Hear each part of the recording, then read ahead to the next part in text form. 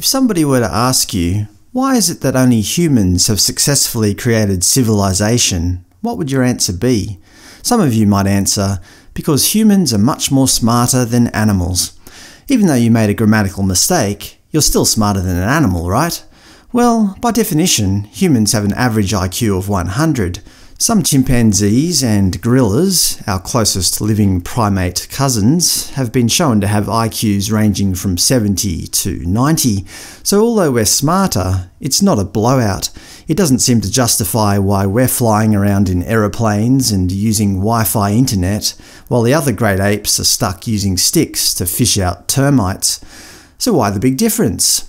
I think the answer is humans have developed complex language and communication skills. We found a way to pass on information to future generations. Through writing and other technology, we have been able to preserve human knowledge and build on it from one generation to the next. Imagine for a moment if the next generation of people were raised in the wilderness with no knowledge of previous human discoveries. No fire, no agriculture, no reading, no writing, no language, no science, no medicine, no electronics. Apart from being a little bit more intelligent, they would be no better off than the other great apes. Of those who do survive, the only skill they would have mastered by now would be finding food and water. Although physiologically they're the same as us, they've got no knowledge of any previous human development. Just for the sake of argument, imagine that the rest of humanity is wiped out in some sort of global cataclysmic event. The only humans remaining are the ones living primitively in the forest. Even if they stumbled upon some old tech, say a mobile phone or a computer, the devices simply don't work, as there is no electricity. The more curious individuals might break open the objects to find a hodgepodge of circuitry inside, but they've never learnt anything about electronic circuitry. They don't know what a resistor is or a capacitor. They don't have any idea whatsoever what this thing is supposed to be. As it is not food, they just leave it lying on the ground. Although this is an extreme example, the point is human civilization has developed over thousands of generations. The only reason we have any semblance of civilization is because we found a way to pass on learnt information from one generation to the next. In the modern world, we call this education. We send our kids to school to learn all about the stuff we've learnt from previous generations. Without education, there quite simply would be no civilization. We'd be back in the wilderness cracking open nuts with large rocks. In a word, education is essential to human civilization. But yet, in the modern world, we often don't treat it like it is. For example, here in Australia, there is only one state or territory which has fully funded public schools. I guess it comes as no surprise that that place is the Australian Capital Territory, where a lot of government officials work and reside. My home state of Queensland has the most underfunded public school system in the country at only 89.26%. Who makes up for the missing 11%? Parents, of course. Now, in my reckoning, as a society, we either believe in free education or we don't. But we certainly shouldn't accept this half-ass approach. At some point in history, humans realised that education was important enough that it should be provided free to all people. But in Queensland, it isn't. For example, at my children's school, they have to buy expensive uniforms. Now, I don't want to get into a whole debate over whether school uniforms are necessary for schooling or not, but obviously they don't help students learn, which is the whole point of education, right?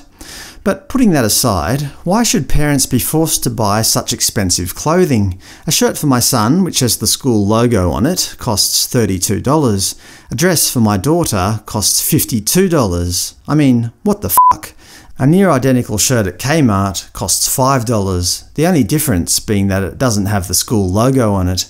In my opinion, if the government or the school want to force students to wear expensive uniforms, they should either provide them free of charge or allow parents to buy cheaper generic clothing from Kmart or wherever. But $52 for a school dress that my daughter will grow out of in 6 months' time? Fuck off. There's also school stationery and textbooks that you have to buy every year. This year it was like $350 for my 2 children, but throughout the year the school often asks for more. Just last week they asked for $30 more for art supplies.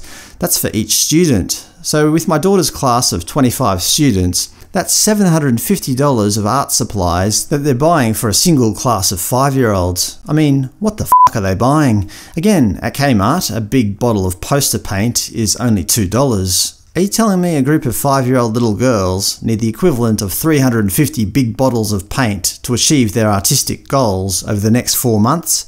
I mean, it's absurd. Just at the start of this year, I was asked to provide 3 reams of paper just for my daughter. That's 1,500 sheets. What the f*** are they doing with the paper? Blowing their noses on it? It's just completely absurd. To be fair, I know exactly why they're asking for so much. Because they know that many families are simply not going to provide it. This paper isn't just for my daughter, it's being shared across the school to give to anybody who needs it. I don't blame the parents for not buying it. Queensland schools should be bloody well 100% funded by the government. Instead of rabbiting on about COVID-19 and the importance of social distancing and hand washing, how about instead give Australian students some free pencils and paper so they can actually, get an education? Universities are supposed to be places where we train our brightest minds, the next generation of doctors, engineers, lawyers, and academics. But instead, they're in the news for all the wrong reasons. Universities are Australia's biggest wage thieves. University underpayment so rampant, tutors instructed to do a poor job to avoid unpaid hours, former staff say.